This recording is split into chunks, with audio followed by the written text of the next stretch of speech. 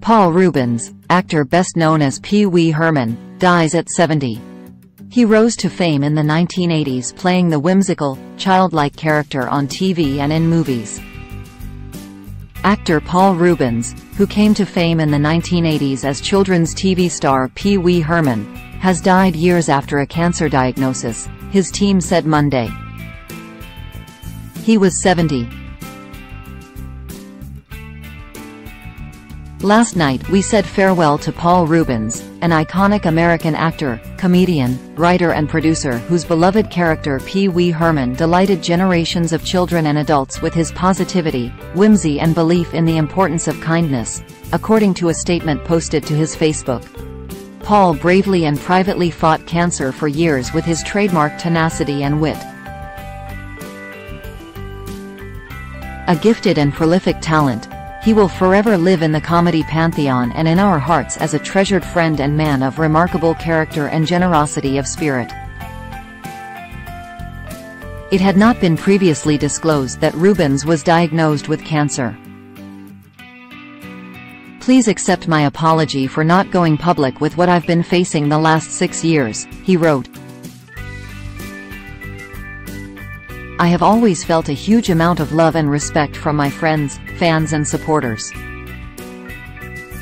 I have loved you all so much and enjoyed making art for you." Reubens rocketed to fame for creating the sarcastic but good-natured man-child Pee-wee Herman, a character whose red bowtie and sneering catchphrases, "I know you are, but what am I?" were ubiquitous in the 80s and early 90s. Pee-wee was the star of a Los Angeles stage play produced by Reubens that gained enough of a following that HBO recorded and broadcast a performance in 1981.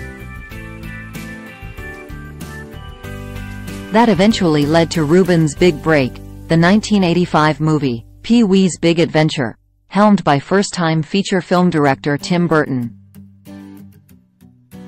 The movie followed Pee-wee's surreal and slapstick journey to find his missing bicycle and, while a modest box office hit, became a cult favorite. The success of Pee-wee's Big Adventure led to Reubens landing a Saturday morning CBS show, Pee-wee's Playhouse. The live-action show was a hit with kids and adults alike and ran from 1986 to 1991. Then in 2004, Reubens was sentenced to 3 years probation after pleading guilty to a misdemeanor obscenity charge involving photographs of minors engaged in sexual conduct that were seized from him.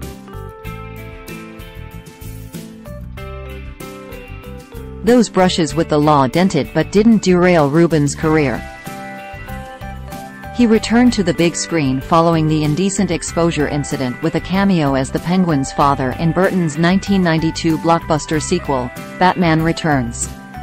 That same year, he fully shed his Pee-wee persona by playing a snarling bloodsucker in the Buffy the Vampire Slayer film.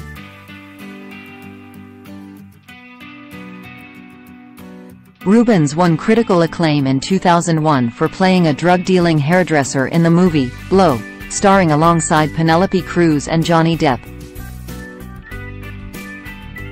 His TV credits included appearances on 30 Rock, The Blacklist, and Gotham. The Groundlings Improv and Sketch Comedy Theater, where Reubens got his start as a performer and invented his iconic alter ego, said in a statement on Monday it was deeply saddened by his passing.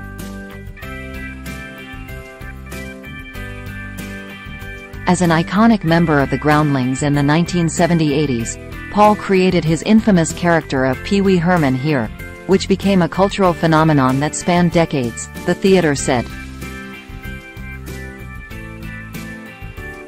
Paul's contributions to comedy and entertainment have left a lasting impact on the world, and he will be greatly missed by all in the Groundlings community.